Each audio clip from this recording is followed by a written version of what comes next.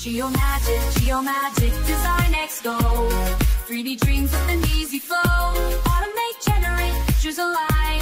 Turn those scans into a CAD design. In this tutorial, we'll go ahead and we'll take scans that were collected. We went ahead and scanned this object in a device, in a vise, and flipped it over and scanned it again. And we'll just go through the process of taking scans, putting them together, making them watertight and printable, and just creating a model that you can send directly to additive.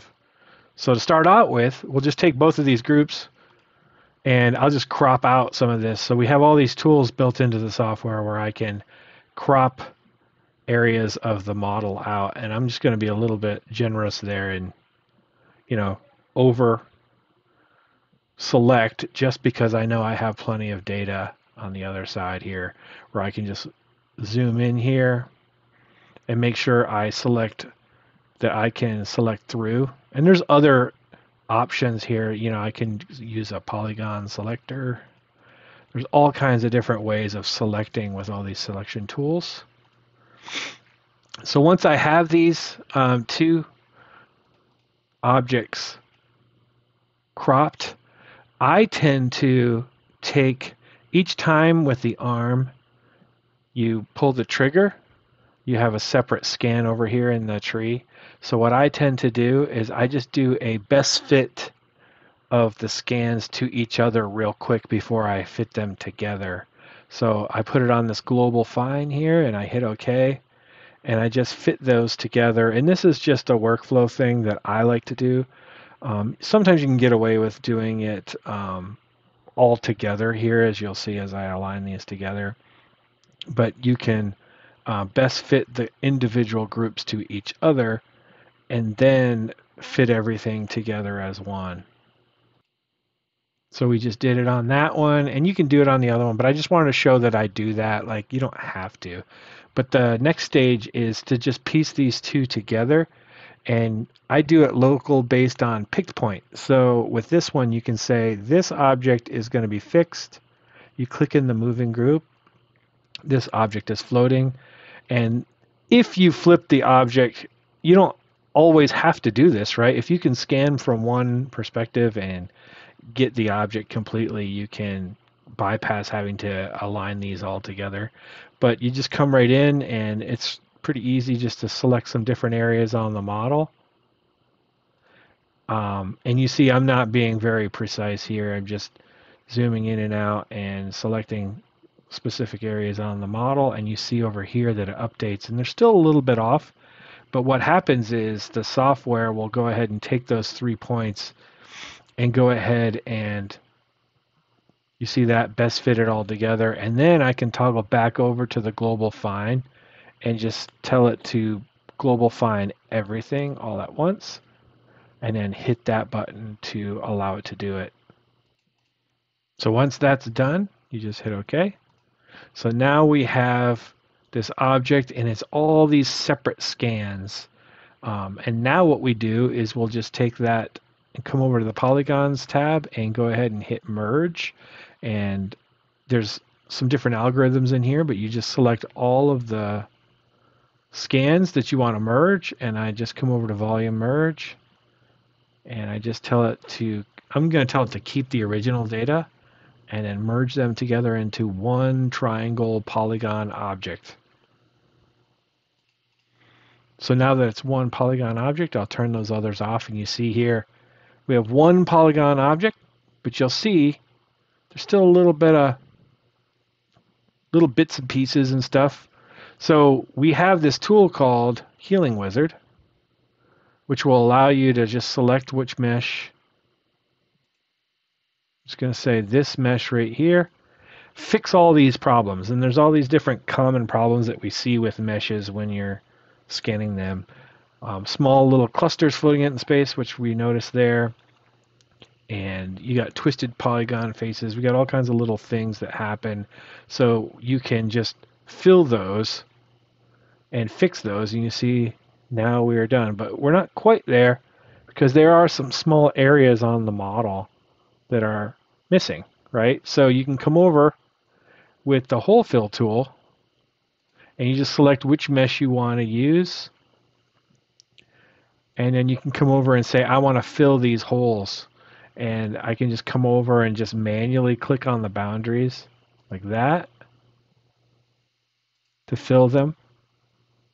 Or I can do just a Control A on screen and it will just select all of the holes and then hit OK and fill all of them. So now there's all kinds of tools in here just to show you some of the extras. If there's some defects, you can come over and you can, again, select which mesh you want to work with, because I kept all the other ones. And I can scale this down, but I can use the Smart Brush, the smoothing tool. And if there are any areas of the mesh that there's issues with, that you can use that. And then you also have the ability to come over and say defeature too, which is I can use the brush and select an area and just say remove this, and you see it will remove that. And it works for areas like this too. So if I come over and select, I'll just use this selection tool here.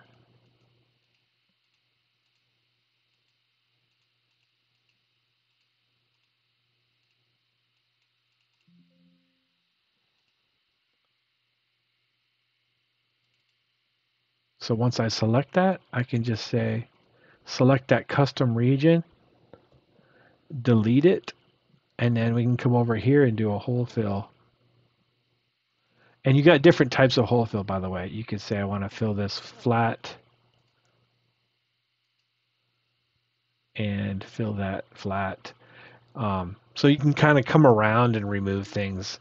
Defeature you can also use defeature, by the way. So if I just come over here with defeature, use this brush, hit OK, and you'll see that I'll just go ahead and remove that area. And then once you're done, you could just run the healing wizard